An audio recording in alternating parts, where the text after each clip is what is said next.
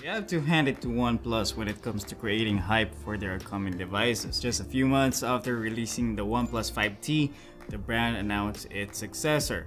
Hey guys, Louis here of Yugatech, and today we're unboxing and doing a quick hands-on of the OnePlus 6.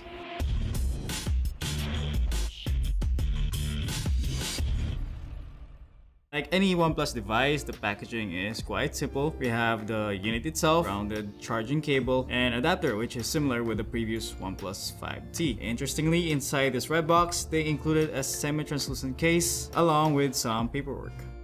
OnePlus has maintained their signature trait with the OnePlus 6, that is delivering the best hardware but with a very competitive price. Before we dive, here are the specs. A Snapdragon 845 CPU, Adreno 630 GPU, and 6 or 8 GB of RAM. The one we have here is the 6 GB variant. There's also a 6.28-inch Full HD Plus AMOLED display, a 3330 mAh battery, and a dual camera consisting of a 16 megapixel main shooter with OIS and EIS, and a secondary 20 megapixel telephoto lens. Both have a Sony sensor with the same f1.7 aperture. As what we've seen in the specs, OnePlus nailed it in terms of hardware power.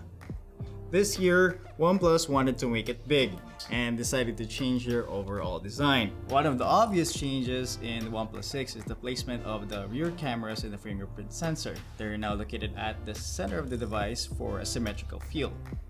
They still maintain that smooth, rounded top and bottom corners and a gently curved back for a better grip.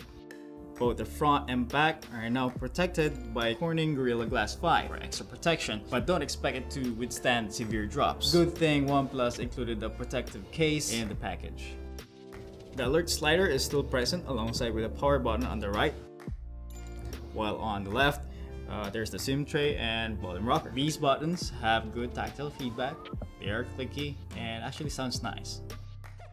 The front is now almost all screen, which looks cleaner and gives you a feeling that you have more space to navigate, which is more immersive. You can still navigate the UI with the traditional keys, but you can change it inside settings and go with the gesture. It has the same concept as the iPhone X, so swiping up from the center will jump to the home screen, and swiping from the right will be like exiting from the app, and swiping up and hold will trigger the recent apps. You see that notch? OnePlus has also joined the Notch Club. But don't worry, you can still hide it. You just need to access the settings and switch a toggle and it will hide the notch for you. That notch houses the earpiece, the sensors, and the 16 megapixel selfie camera. It also has the face unlock feature, which is very impressive. It is very responsive as it unlocks our device almost instantaneously, which is impressive. Going to the cameras, if you like shooting videos, you'll be glad to know that the OnePlus 6 can record at 4K resolution at 60 FPS. It can also shoot slow motion at 480 FPS, but only at 720p resolution. But don't worry, the quality is still good. But take note that the slow motion feature is not available out of the box, so you have to download it so it would appear in the camera app. Given the rear camera specs, we expect the OnePlus 6 to capture great images. Based on our initial testing, exposures are well maintained, details are well preserved, and color reproduction and accuracy is just about right. Of course, this is just our initial testing, so we'll know more once we do a full review of the cameras.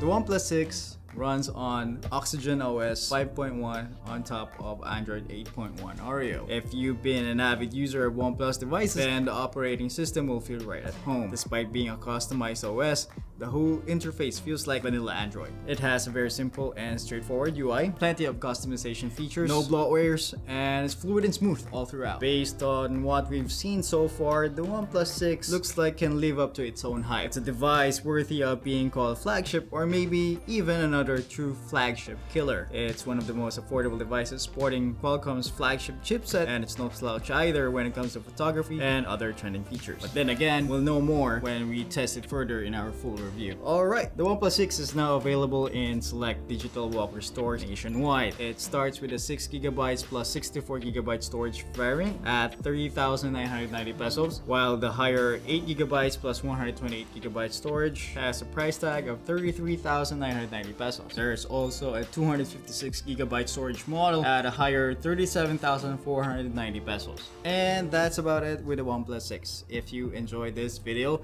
don't forget to smash that like button. Be sure to subscribe for more videos like this and hit the bell icon to be notified of our future uploads. Again, this is Louis of Yugatech, and we'll see you in the next one.